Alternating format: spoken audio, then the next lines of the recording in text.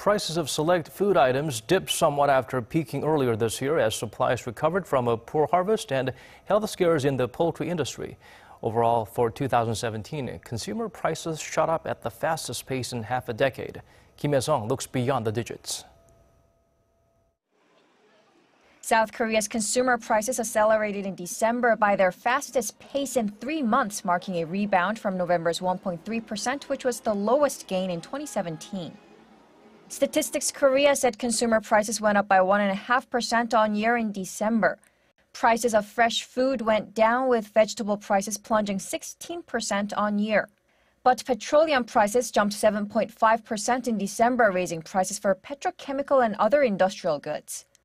Overall consumer prices for the whole of 2017 jumped 1.9%, sharply up from a 1% on-year rise in 2016, marking the steepest gain in 5 years.